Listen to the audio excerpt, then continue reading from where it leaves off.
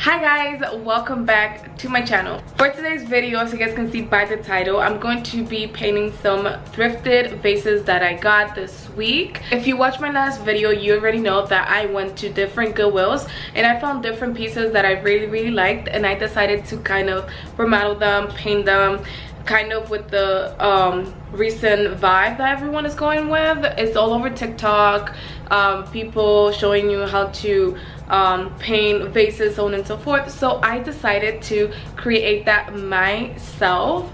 In my last video, I did show you guys when I found each of the items, and I took you guys with me to thrift for them. So in this video, I'm going to be showing you guys how I painted them and made them into something more unique to me. So I decided to paint the vases into making them look like clay or like ceramic. So if you're interested in seeing how I did that, just keep on watching.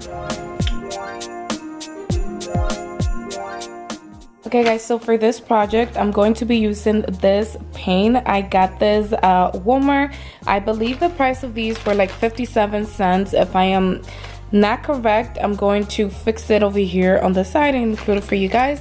But I got different shades. I mainly got like bone color, egg, lime, white, and beige. And I do have more white paint over here, so in case I need that, I'm going to be mixing it with that. I did see online that if you add baking soda, you will create more of a texture. So that is really what I'm going for. And I bought this box of baking soda. This is more paint just in case I need it, because the vase I'm going to do is really big. And then overall, you just need a paintbrush and a little container. I forgot to pass by the dollar store and buy a bigger one. So I'm going to be mixing little by little in here because I don't want to ruin anything that I can use later.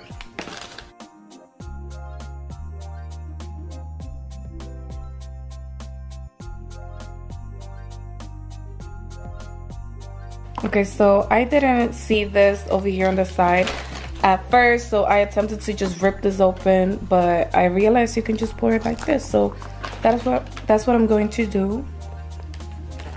All right, that might have been a lot, but I'm going to attempt to mix it in.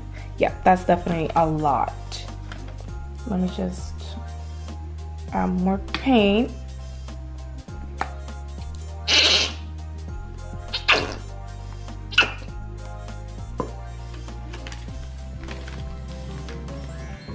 I think that's still a lot if I'm not mistaken. Okay, that's looking nice. You guys can see the texture in it. So it's not just a little acrylic paint anymore. And I like the color. I am going to mix a little of beige real quick.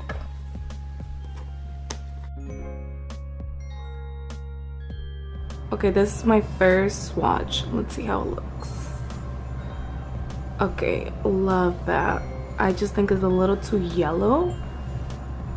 Let me add more beige. Okay, so I'm going to try to do this instead of downward. I'm going to do it sideways like this. I'm going to do it vertically so it looks more of an actual painted pot.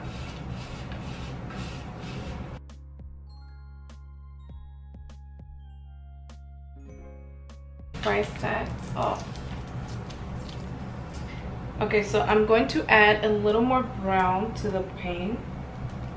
Just literally a tiny bit. Yeah. I don't know if you guys can see the difference, but I like that better.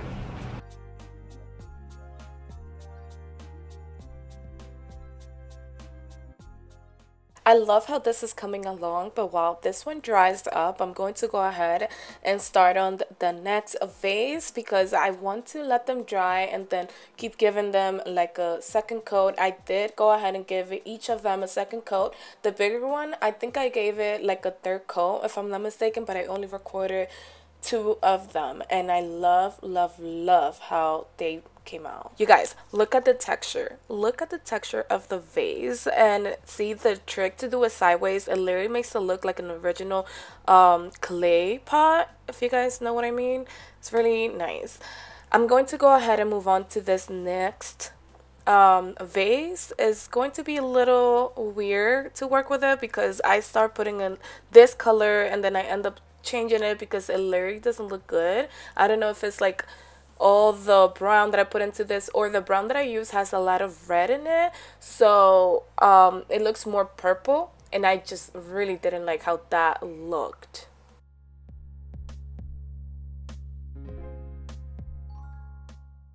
Yeah, as you guys can see here, it was coming out like not even lavender, it was like a beige purple color. It's like a light mauve. I just really didn't like this, and it just has a lot of gray going on.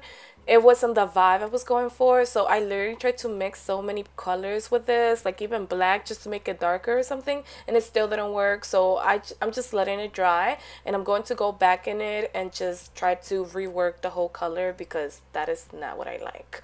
Now, you guys, this little vase right here, I already liked the green color that it brought because it was really interesting.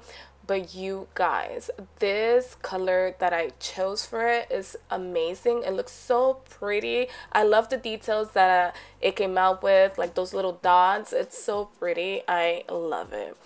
Now, you guys, this is looking horrible. I'm literally struggling so hard with it. I'm trying so many colors, and it's literally not going to look good until after I let it dry and I start from scratch with like a black and gray and white color, and it literally turns out to be one of the most creative ones. Like, I didn't even think to do this, and it just came out, you know. This right now, it's looking whack, like ew. I know there's a lot of people that will be like, oh my god, that looks nice, I would like that for my house. But if you guys can see, it literally screams purple, and I didn't want that in my house. That's not the vibe I'm going with.